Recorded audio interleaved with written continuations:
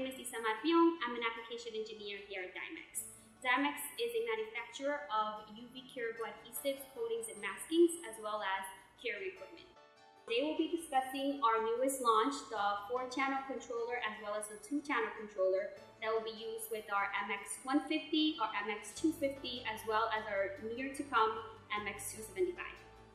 One of the benefits of the 4-channel and 2-channel controller over our original controller is that it was one emitter per controller, as you can see on the right side. For our 4-channel and 2-channel, you have the benefit of being able to run up to 4 emitters per controller with the 4-channel and up to 2 emitters per controller on the 2-channel. You can program each unit to be run by one specific foot pedal or trigger, as well as the PLC. The first emitter I have is the MX-250 for the VisiCure. You can program it so you can have it in manual mode or you can have it in timer mode. So as you can tell on the all the way to the right side, you have your TR that stands for trigger, and you can adjust it to it being the first trigger, the second trigger, the third trigger, or the fourth trigger. Another really cool thing that you can do with these emitters, you can actually have a delay. That's what that D stands for. In the screen, it actually recognizes each emitter and what wavelength it's utilizing. The minute you interconnect the emitter to the power supply, it will automatically recognize that emitter. I can also adjust the intensity of the unit. So right now I have it at 70%, but you can adjust it by clicking on that number, and then you can have it at 25, or if you want to go back and change it, increase it, we can go back to 70%.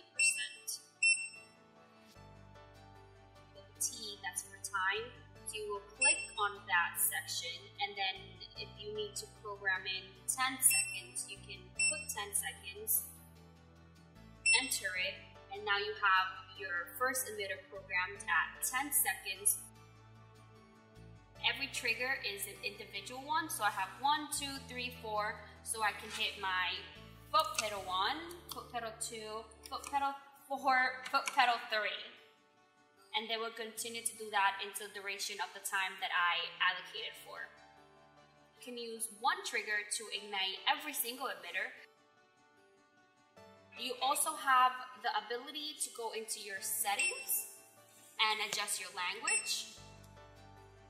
You also have the ability to control the volume of the unit, the brightness, if you want it brighter or a little bit more dim, whatever your preference.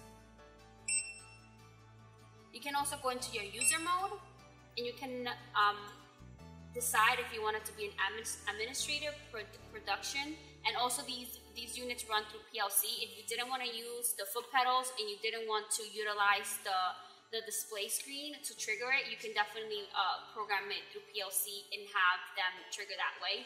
You can also create a password, so that way once you have your settings and your program into the units that you like with that password, your operators are not going to have the ability to go and adjust that intensity or adjust the power or the time that you allocated for, because you will have that blocked with that password.